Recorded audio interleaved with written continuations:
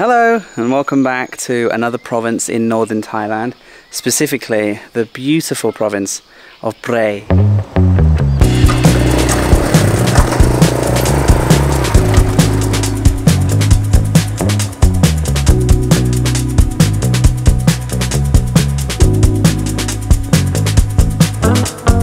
As you'll see in this video, this province is littered with incredibly unique temples, delicious food, really nice local people, incredible mountains and beautiful roads.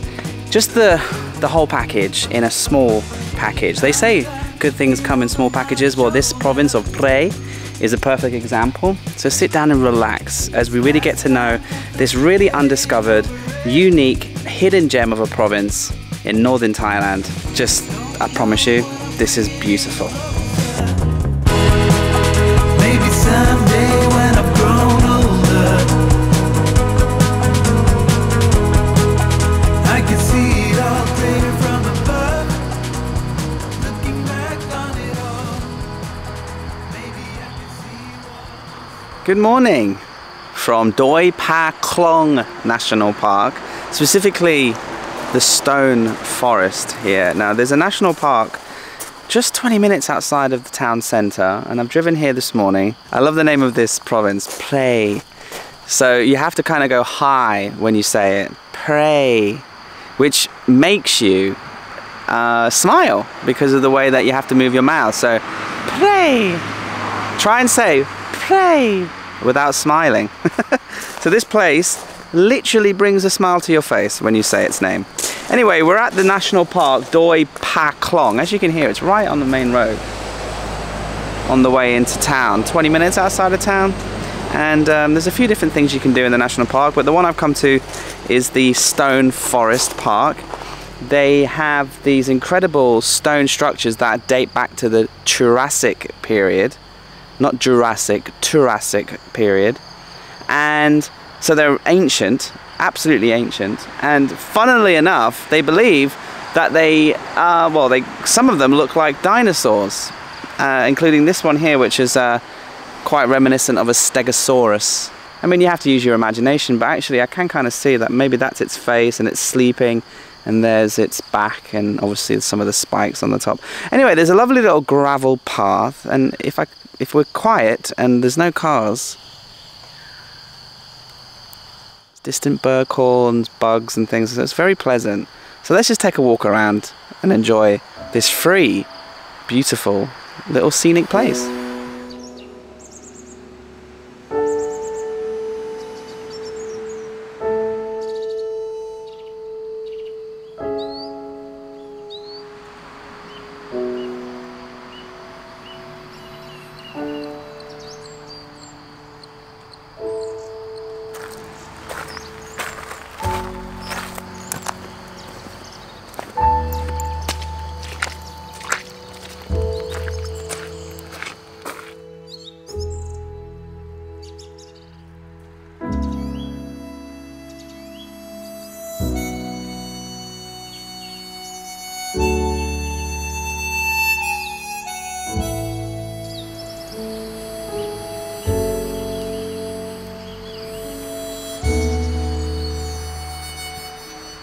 So it is rather lovely, I must say, to walk around here, especially with all the sounds of the nature. The sound of the motorbikes and the cars in the distance do detract slightly from the experience, just because I'm trying to imagine. So these rocks were on the bottom of the ocean.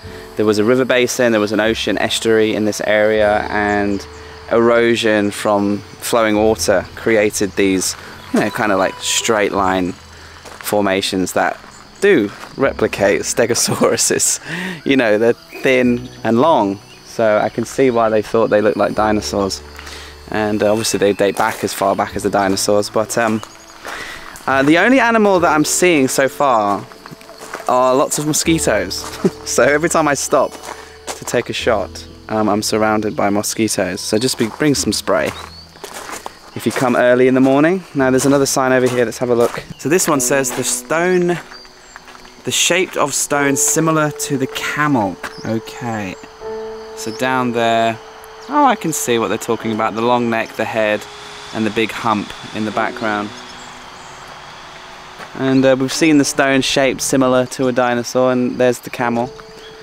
And I don't think it'll take us more than 15 minutes to walk around this. It's not massive. If this was just 1 kilometer away from the main road, you wouldn't hear anything. But there's been quite a few noisy motorbike gangs. It's the weekend, and this road to get here is beautiful. So it's a bit noisy otherwise. But I still think if you're driving past it, come stop and have a look.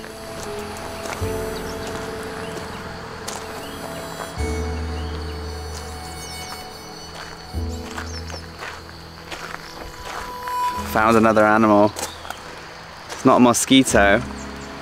Oh, he's missing a few legs, bless him. So this is a giant orb spider. They're, according to you guys, not poisonous or venomous, I should say, because I've seen a lot of these, and as big as and imposing and as scary as they are, apparently they're not dangerous. And he's missing a few legs. 1, 2, 3, 4, 5, bless him. So I don't know if he got into a fight with a bird or what, but still seems happy enough, and he's got big web, and hopefully he catches some of these mozzies that are biting me in every single bloody place.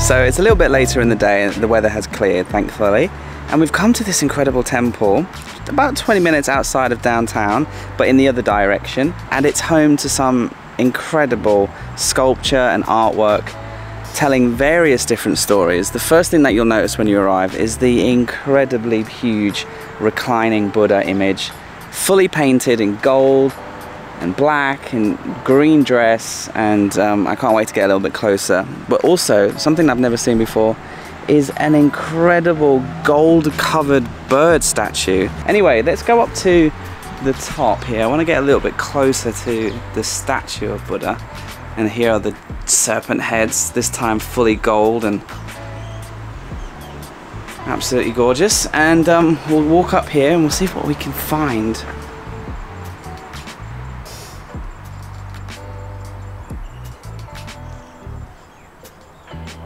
Okay, so this is really cool. So have a look at the feet, the soles of the feet of the statue.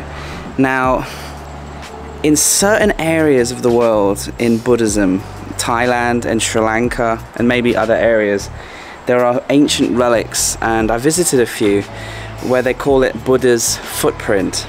There's certainly one on the top of Adam's Peak in Sri Lanka that I visited.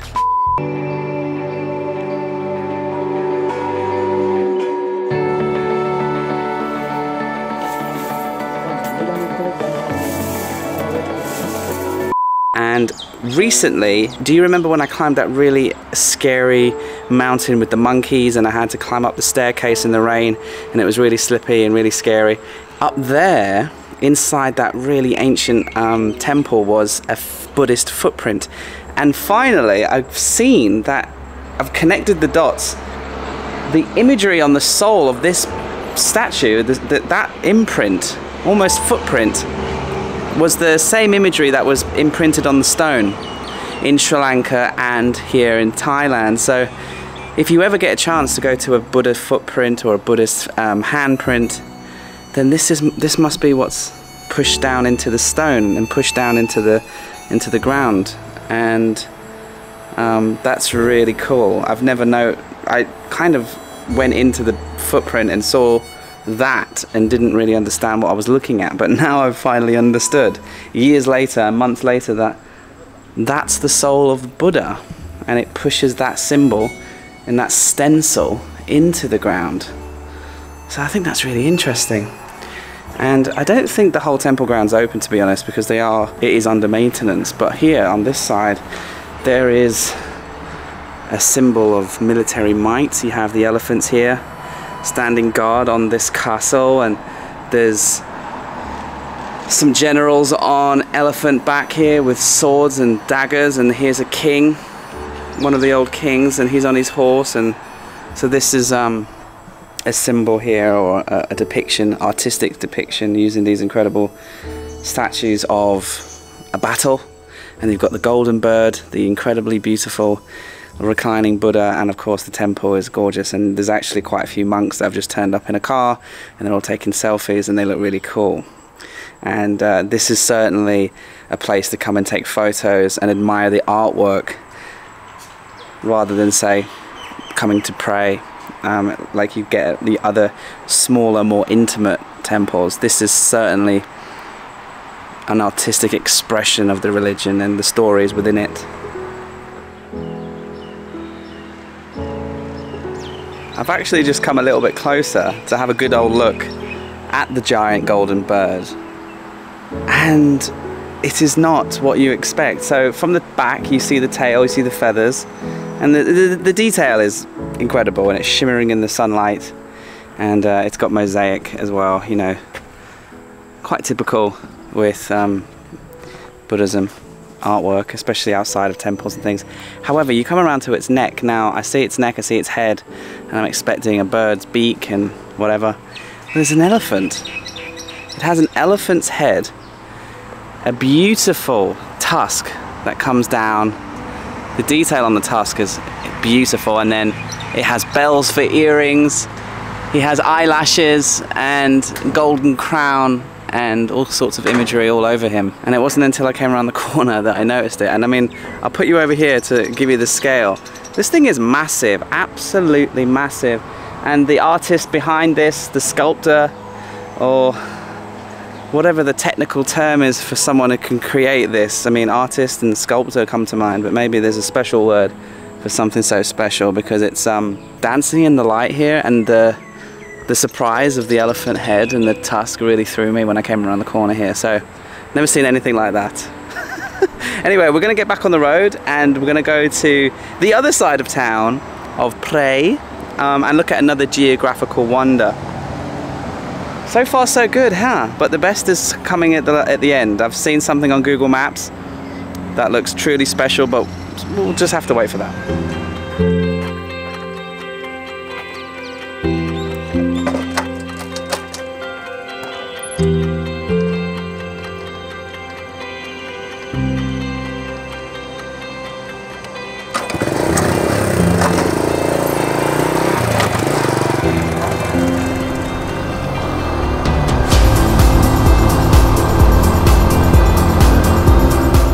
One of the best things about this trip is every time I'm exploring and having adventures, eventually my belly starts to rumble. And the best thing about driving around Thailand is you're never more than a few minutes away from delicious food. And smoking away on the side of the highway, on the way to where we were going, I saw some grilled chicken and som tam lady. These are dotted everywhere. They have everything from innards to legs and wings. Just choose whatever cut you'd like, order a som tam as spicy as you need, and some sticky rice, and just sit on the side of the road and wolf it down. I have to say that I think this is my favorite thing about traveling Thailand, is the infinite ability to just find delicious food with a snap of a finger.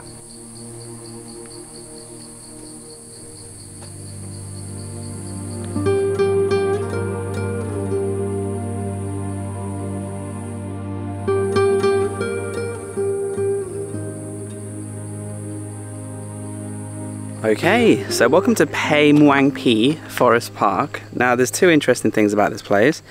The first is it's absolutely beautiful, and it's 2 million years old. And so you can see at the tops of these almost like stalactites and stalagmites inside caves, except that Well, let's go have a feel. What are they made from?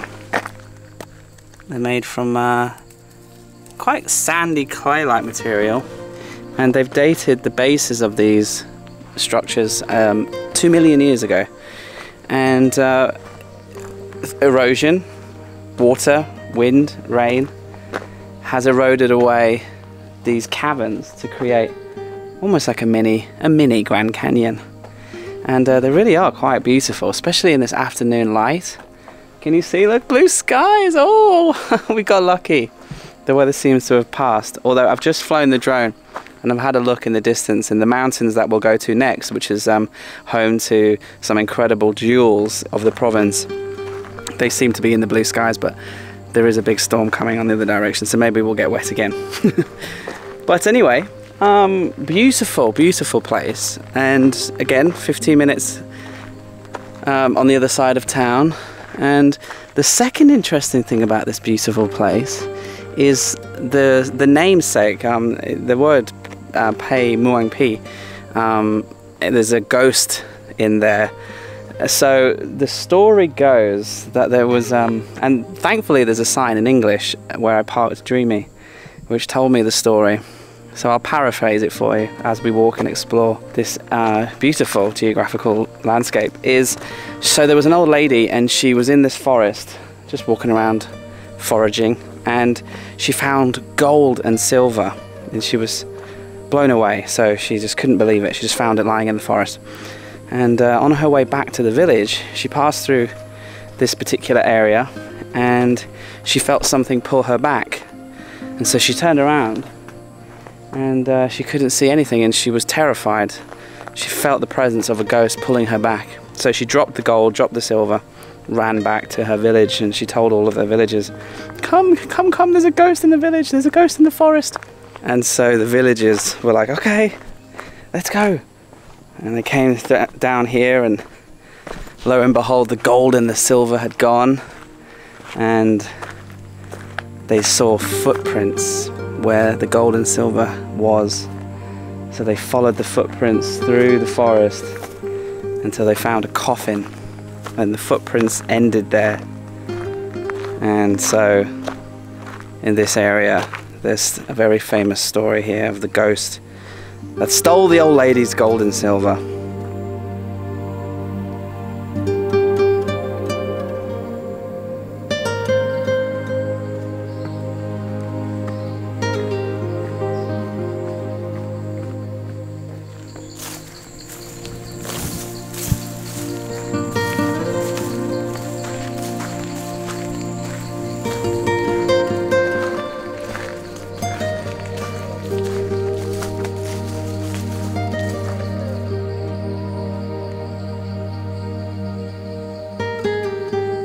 Behind me, this path leads towards the coffin, and it says it's 500 meters down there.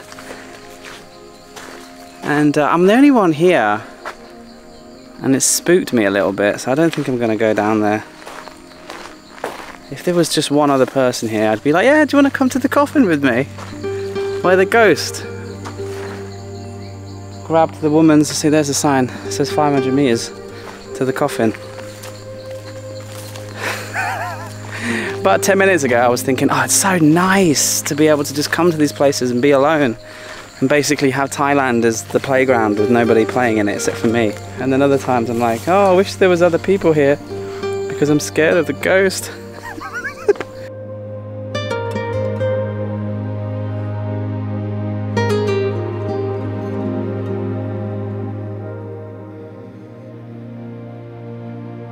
Alright, so the path does take you to the viewpoint here, so let's enjoy this together. I don't know what's more beautiful, the eroded sandstone and the aggressive angles and edges, or the distant mountains in the clouds. And that spiky one in the middle there, at the base of that is where we're going next. So as you can see, we're starting to lose light and there's the distant rumble of a storm. So this path just takes us back to Dreamy, so I think we're best off just shooting over there. It's about another 20 minutes. We'll get there just before it gets too dark. and just wait for this plate. I mean, look, I mean, this little province here, Phrae, beautiful, isn't it? But like I said, save the best till last.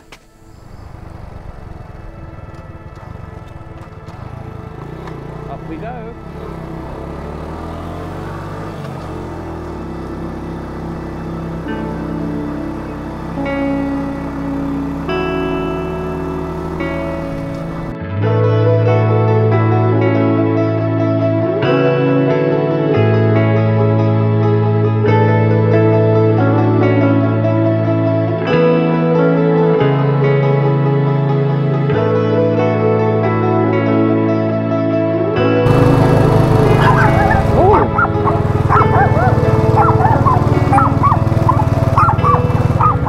I don't want to run you over.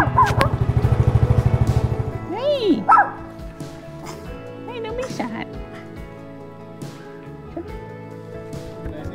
Sabay, mate.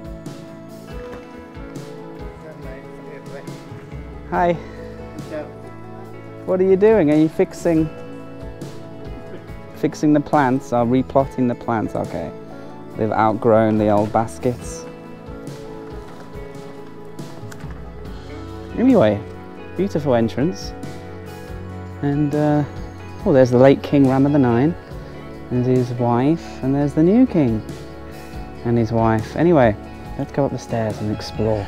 Just looking up through the banana leaves and stuff, and you can see statues and other statues all painted gold. And as we saw from the drone shot, I think I counted 7 large golden statues and ornaments and things like that. So we'll get a good look at each one, hopefully, on this walk. And I can see the chin of an old fella, an old religious person.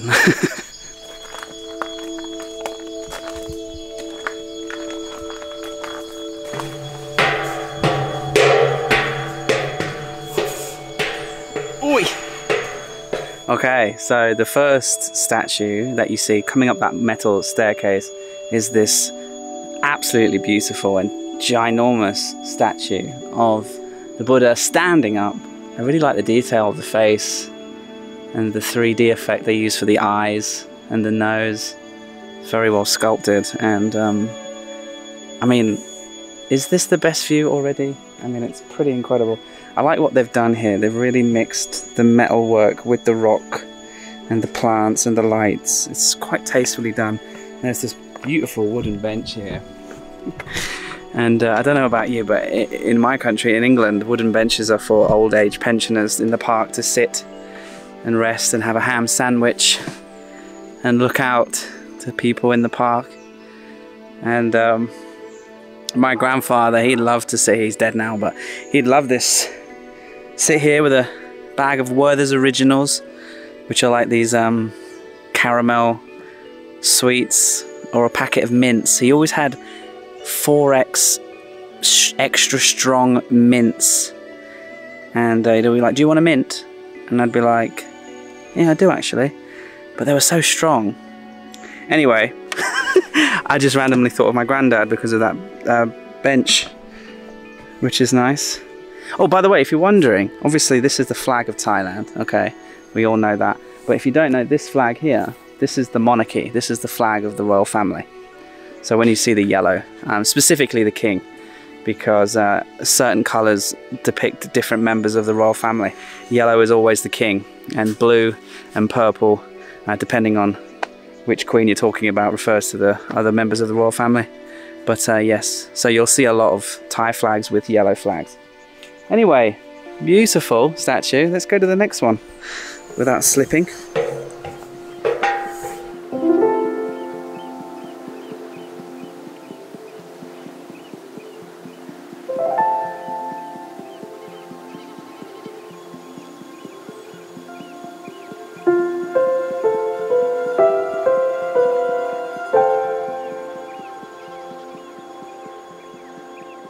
It's just surrounded by amazing things.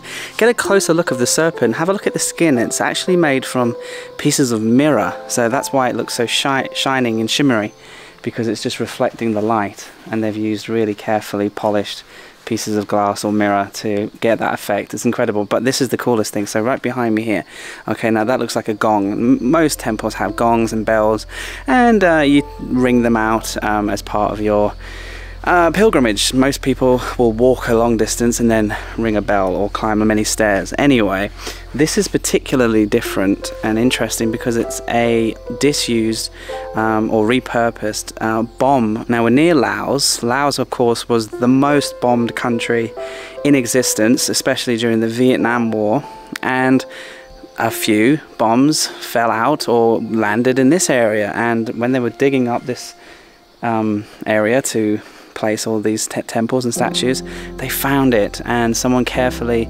disarmed it, took out the interior, and they painted it gold, and it's now a gong or a bell, and it's got some Thai writing, and I think we'll give it a ring because this one's special. Oh, this is heavy.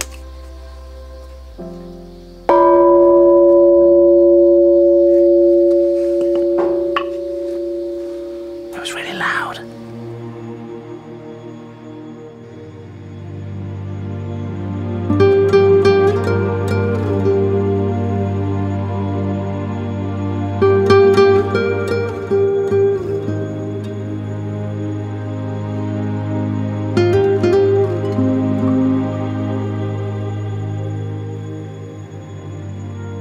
This is very unique.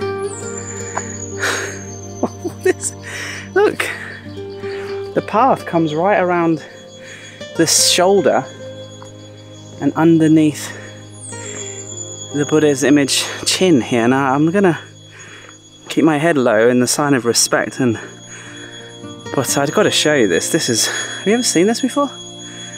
Have you ever been able to get this close? Kind of looks like me when I'm accidentally on reverse camera mode on my phone, you know? And then you're like, oh Jesus. This is one of the special, most unique temples. Can you hear that bloody bug? I've tried to film like 10 different things, but this guy is just crazy loud.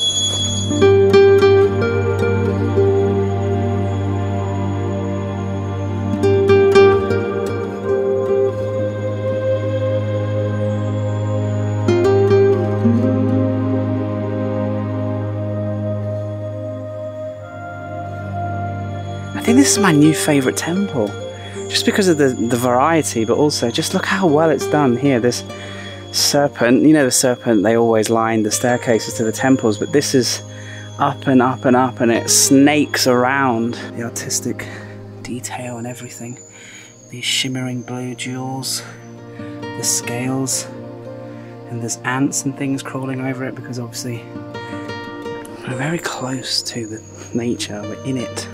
And the golden rock itself, people have pushed in coins.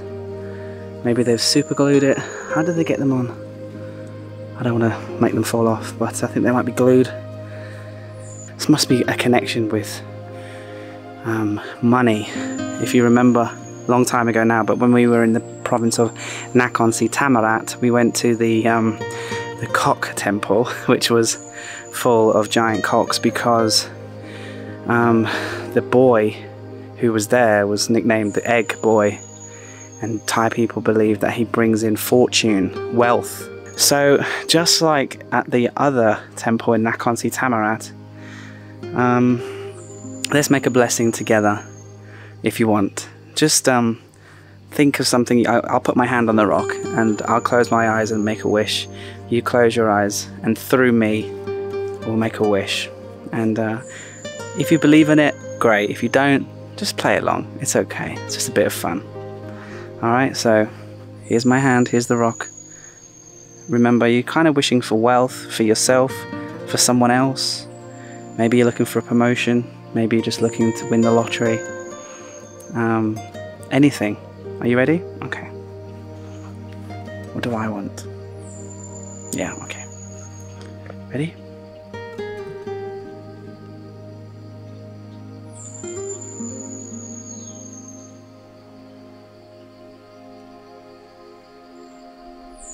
Okay. I hope it comes true.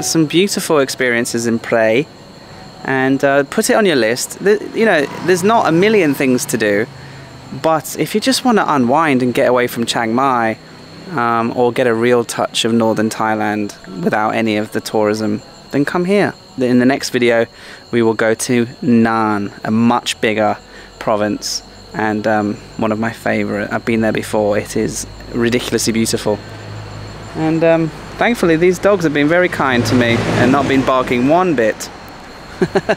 So thanks for watching, and I'll see you in the next video in the province of Nan. Bye.